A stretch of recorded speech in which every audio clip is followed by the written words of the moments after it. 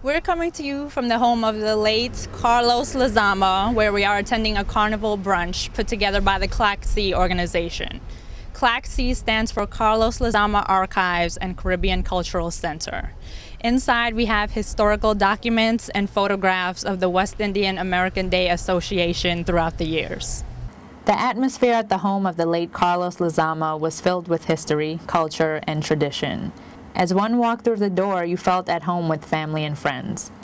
As we sat outside in the backyard with the sun shining proudly on us and the cool breeze blowing freely, everyone was enjoying themselves and each other's company, as well as the great food being served up straight from the kitchen. Can you tell us what you think about the event? Oh, it's great. And what made you come out today? Well, I live in the neighborhood and I've known Mr. Lezama for years. So, you were invited to come over. So, it's great. I'm just so excited today because so much is going on, getting ready for Labor Day and getting the community excited. Just over at the church at St. Gregory's, we're celebrating the 46th anniversary of Trinidad and Tobago independence. Herman Hall, publisher of Everybody's Magazine and lifelong member of the Carnival Association, gave us a tour of the Cultural Center. This is Lord Kitchener in 1971 or 1972 at the Brooklyn Museum, and we are crowning Lord Baker. He was the Calypso King, because in those days the Western American Day Carnival Association actually had a Calypso Monarch competition, and Baker won the crown that year. Lord Baker, he lived in Washington in those days. It was taken by the director of culture, there's Errol Payne. And we should also say that in Trinidad and Tobago, Errol Payne was the first masquerader to be honored on a Trinidad and Tobago postage stamp. That was way back in the late 60s. And this is his design for the bicentennial or the 200th birthday of the United States.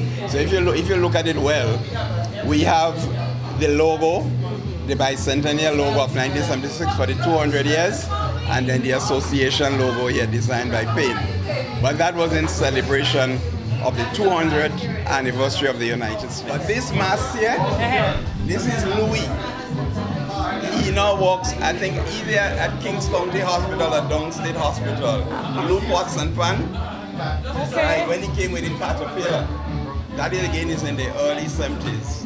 Louis now no longer make masks, but he works either at Downstate or Kings County Hospital. And that was Louis Evans. This actual band came direct from the Virgin Islands. They used to come every year.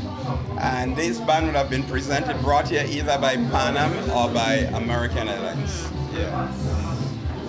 And this is one of the very early positive articles we got from the Daily News with a young Jane Perry. She was one of the early black writers at the Daily News. Yeah. So this is Shirley Chisholm here. Yeah. All right. And this is Paul O'Dwyer, the City Council President. And frankly, with you, Paul O'Dwyer is the person who started what we now have, the kickoff reception at Gracie Mansion. It was really Paul O'Dwyer who started it. Ken Williams, the veteran radio broadcaster. But most important, this is Hal Jackson. And you listen to Hal Jackson on WBLS Sunday Classics.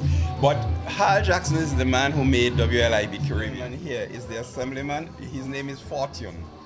He was one of the early black politicians right here in Bed-Stuy right here.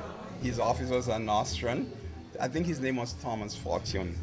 And he died now, but he again used to secure the Assembly and the Senate to pass the resolution. And this is Pussy Sutton, right?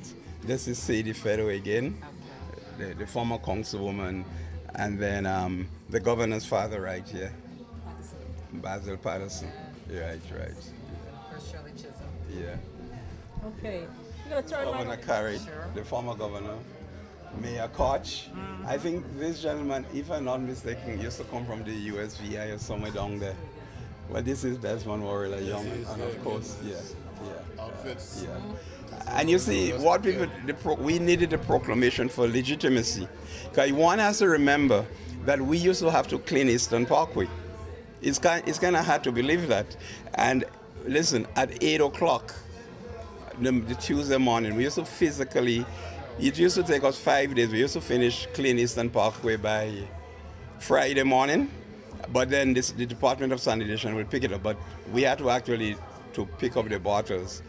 Of course, the most hurtful thing about it in those days is when guys come from work, they will stop off in their cars and say, boy, we had a nice time yesterday.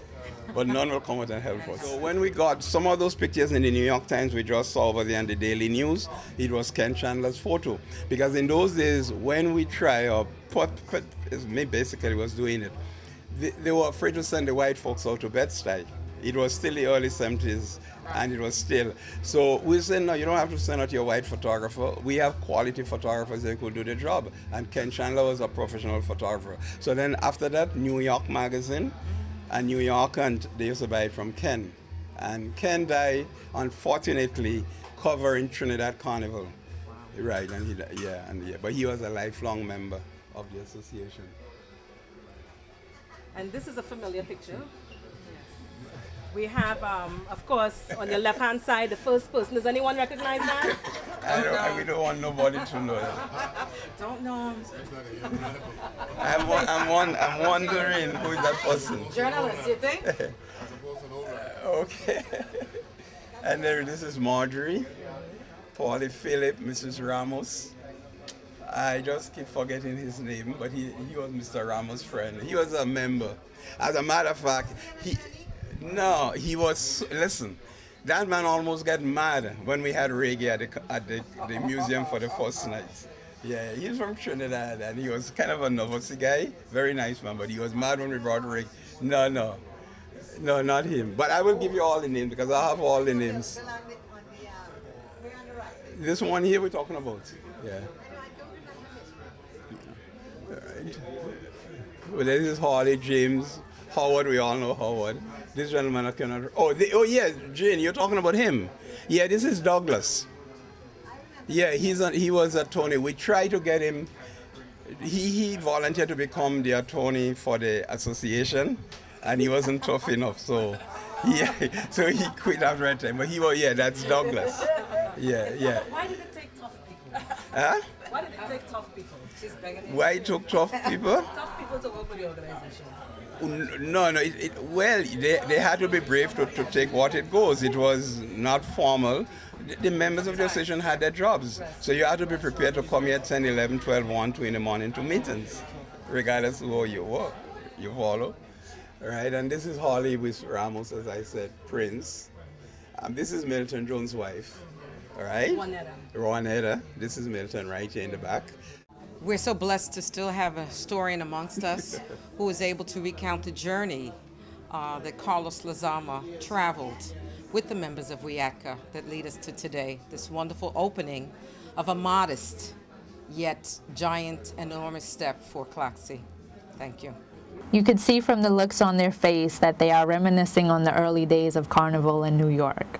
Listening to tunes from The Mighty Sparrow, Shadow, Lord Kitchener, Lord Nelson, and other Calypsonians.